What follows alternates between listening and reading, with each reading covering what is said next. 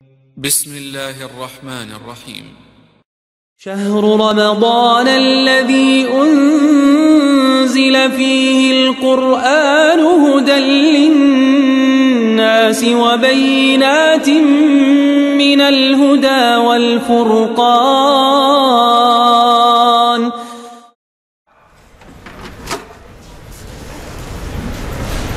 Doctor Asadullah Ghalib সাহেব তিনি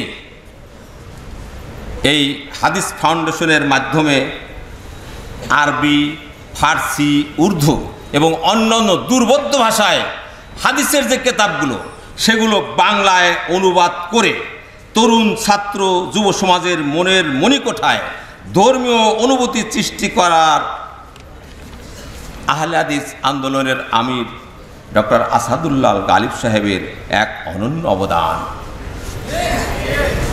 বর্তমানে ওই ফাউন্ডেশন থেকে ধর্ম, সমাজ ও সাহিত্য বিষয়ক গবেষণা পত্রিকা মাসিক আত-তাহরিক প্রতি মাসে প্রায় 30,000 কপি ছাপা হয়ে বিতরণ করা হচ্ছে গোটা বাংলাদেশ সহ অন্যান্য দেশে।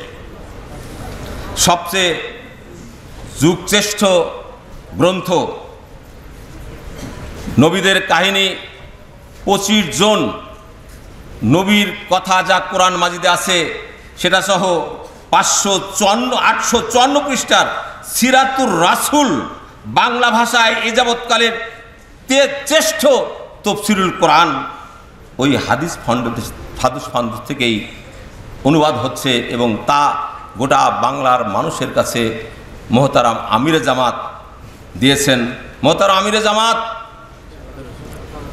এ যাওয়াত পর্যন্ত প্রায় 52টা গ্রন্থ বাংলাদেশের আহলে হাদিসদের জন্য সাদকে জারিয়া করেছেন, যা ইতিহাসে বিরল।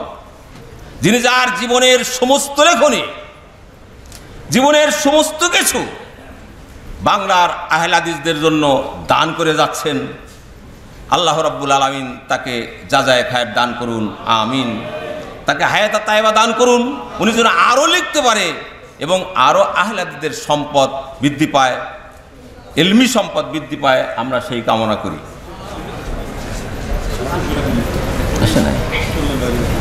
প্রিয় ভাতৃমণ্ডলী,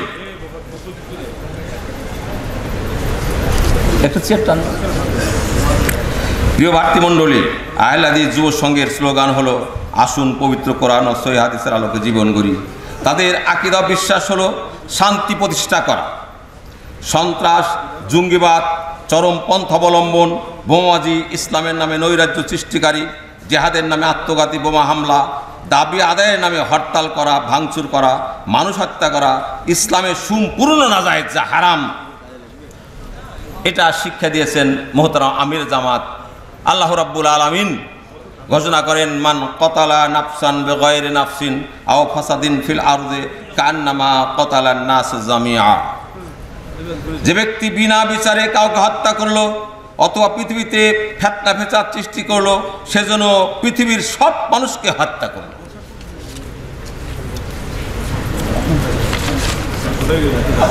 আল্লাহ রাব্বুল আলামিন সূরা নিসার 93 নম্বর আয়াতে বলেন, ওমা ইয়াকতুলু মুমিনান মুতাআম্মিদান ফাজাযাউহু জাহান্নামু খালিদান ফিহা ওয়া গাযিবাল্লাহু আলাইহি ওয়া লা'নাহু ওয়া আ'আদ্দা লাহু আযাবান আযীমা।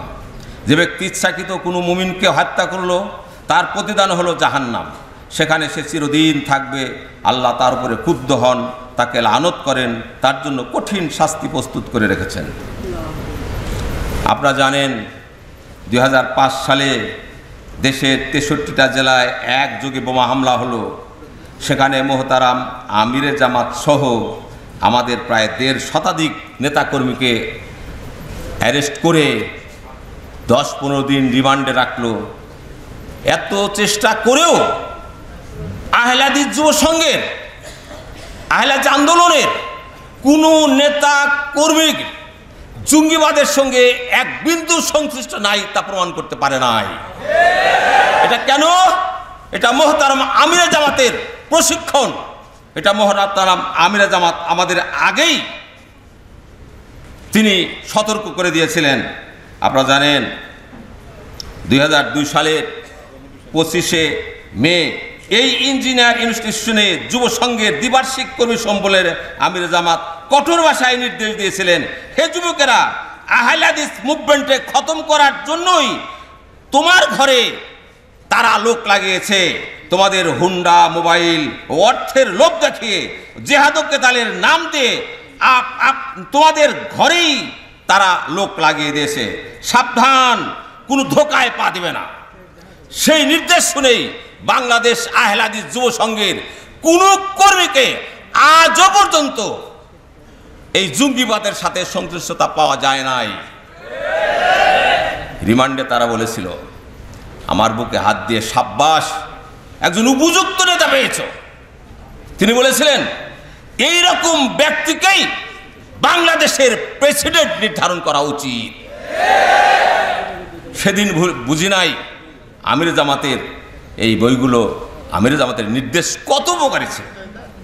মহতারা আমির জামাত প্রশিক্ষণ দিয়েছিলেন দেশের ন্যায়সঙ্গতভাবে প্রতিষ্ঠিত সরকারের বিরুদ্ধে সশস্ত্র হোক নিরস্ত্র হোক কোনো ধরনের অপতৎপরতা, ষড়যন্ত্র, বিদ্রোহ ইসলামের নামে নিষিদ্ধ, বরং সরকারের যে কোনো জনকল্যাণমূলক কাজে যে কোনো ন্যায়সঙ্গত নির্দেশ মেনে চলতে যে কোনো মুসলিম নাগরিক বাধ্য।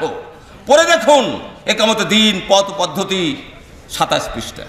মহতারাম আমির জামাত আমাদেরকে প্রথম থেকেই এ বিষয়গুলো তালিম দিয়েছিলেন বিধায়ী আজও পর্যন্ত এই জঙ্গিবাদের সাথে, মাদকতার সাথে, কোনো অন্যায়ের সাথে বাংলাদেশ আহলে হাদিস যুব সংঘ কখনো সংশ্লিষ্ট হবে না ইনশাআল্লাহ।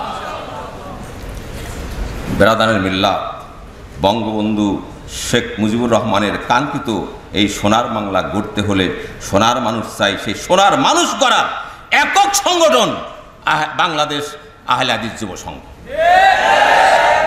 এই সংগঠনে বাংলার বুক থেকে স্তিমিত করে দেওয়ার জন্য একদল লোক উঠে পড়ে লেগেছে। তারা মাদ্রাসায়, মসজিদে, এমনকি আহলে হাদিসদের উপরে বিভিন্নভাবে আক্রমণ চালাচ্ছে। ওই দেখেন না, আমাদের ওই চুয়াডাঙ্গার জীবননগর থানা প্রপারে মসজিদ তৈরি হয়েছে, তারাবির ছালা দাদা হচ্ছে। এমন সময় ১-১০ সন্ত্রাস এসে, মুসল্লিরা এসে মুসল্লিদের, আহলে হাদিস মুসল্লিদের তাড়িয়ে দিয়ে মসজিদ পর্যন্ত ভেঙে তার সমস্ত বাঁশ খুঁটিগুলো নিয়ে চলে গেল। দেখেন ভোলায় আহলে হাদিস মসজিদ আগুন দিয়ে পুড়িয়ে ছাই করে দেওয়া হলো। এরা কোন মুসল্লি? এরা কারা? এরা গোপনে ইহুদি নাসারাদের দালাল। আমরা সরকারের কাছে আবেদন করব, আমাদের আবেদন রইল যেগুলো সুরাহা করতে সরকার আমাদের সহযোগিতা করবেন ইনশাল্লাহ।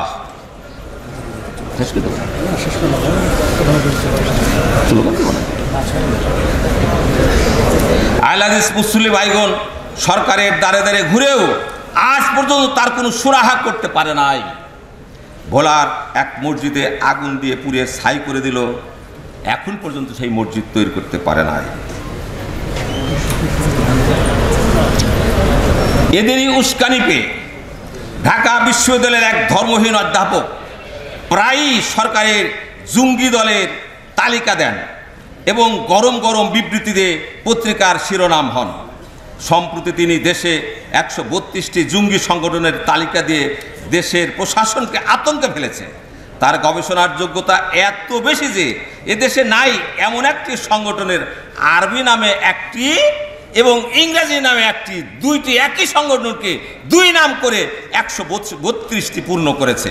অধ্যাপক সাহেব কেবল ইসলামী দলগুলোর মধ্যেই জঙ্গি খুঁজে পান, অথচ দিবালোকে বিশ্ববিদ্যালয়ের অস্ত্রের মহড়া দিয়ে মানুষ খুন করেছে, সেগুলো জঙ্গিপনা নয়, সেগুলো তিনি খুঁজে পান না।